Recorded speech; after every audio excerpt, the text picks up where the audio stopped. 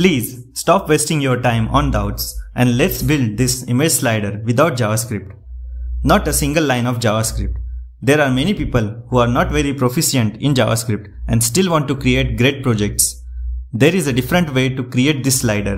There are radio buttons in HTML and we are going to transform these radio buttons into an image slider using CSS. So first we'll make these radio buttons in the body section. Input type radio, name slider, index radio1, class hidden checked. And then we will create its label.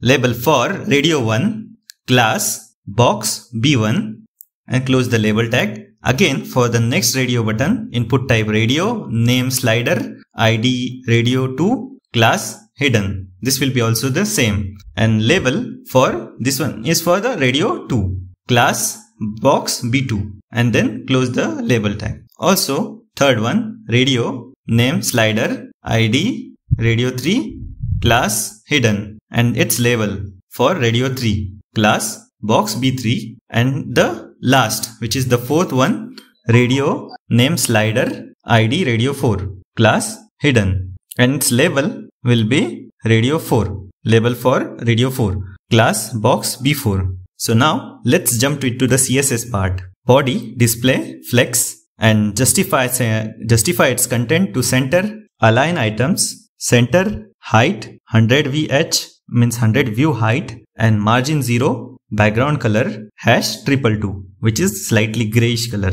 dark gray. Container, align image, text, container, text align center, display flex, justify content center, align items to center and next just let's refresh and yeah, we have created the radio buttons already and made them aligned into center. Now let's convert these radio buttons into the box. For this we will use width 30 pixels, height 250 pixels, background color slate blue in case if the images are not loaded and margin 10 pixels, cursor pointer. So automatically the cursor will become pointer when you hover on it. Now transition, this is the most important part inside our slider. The transition width, the transition is for the width 0.3 seconds, ease in height 0.3 seconds, ease in, border radius 15 pixels, background size cover, background position center.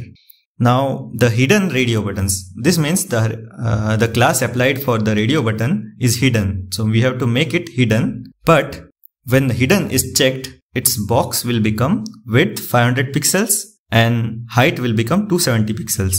Now the hidden will be display none and for the B1 we will set the background image URL 1 image1.jpg and for B2 image2.jpg and this will be the background image URL image2.jpg and for the third B3 we will just set the background image with URL image3.jpg. You can change these JPEG files with your images and also B4 background image URL image4.jpg.